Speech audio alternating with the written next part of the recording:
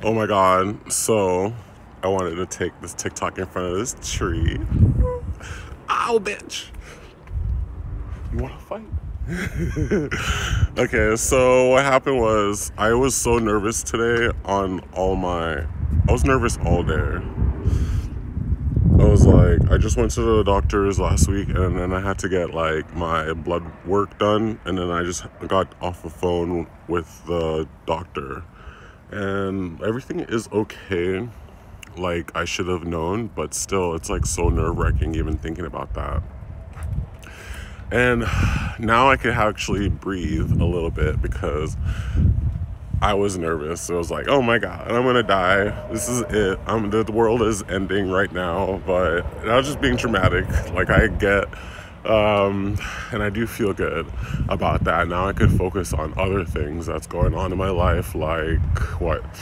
I have to move. It's official. Like I'm not gonna be living in this beautiful place that I'm at today, or I could go on beautiful, luxurious walks and stuff. I'm still single, and I wish I could fall in love, but there's no one that's here to fall in love with me, except for those creepy old guys that just waved at me like, yeah, yes, Zaddy, I'm here, available. But besides that, like, I'm looking for new places already. Like, it's kind of complicated because of the room situation where I'm supposed to go. It's kind of weird, like, so much drama. And I don't want to really say it on here because I feel like they're watching me and stuff because they're trying to get all the tea. But overall, I have to figure out where's the best place for me to move to. And if I'm going to have roommates, am I moving with new roommates, same roommates before, click up with some other roommates? Like, it's so confusing. And I'm trying not to be a menace at work. I'm actually trying to keep this job. I don't want to quit. I don't want to get fired. I don't want to start a new drama. I just want to do my work, get my money, and work on my side business, my online store, and become a better brand, you know?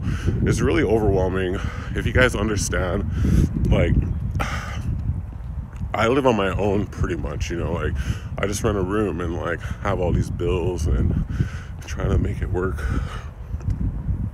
Bro, I told my doctor that I have like side pain, and he was like, okay, we'll get an x-ray and I'll give you some pain pills. It's like, bitch, like, I don't want no damn pain pills. Like, you're trying to get me to turn into a junkie, huh? You trying to get all this turn up into a junkie, huh? Anyway, we'll see what happens. Mental health, take care of yourself, get a checkup.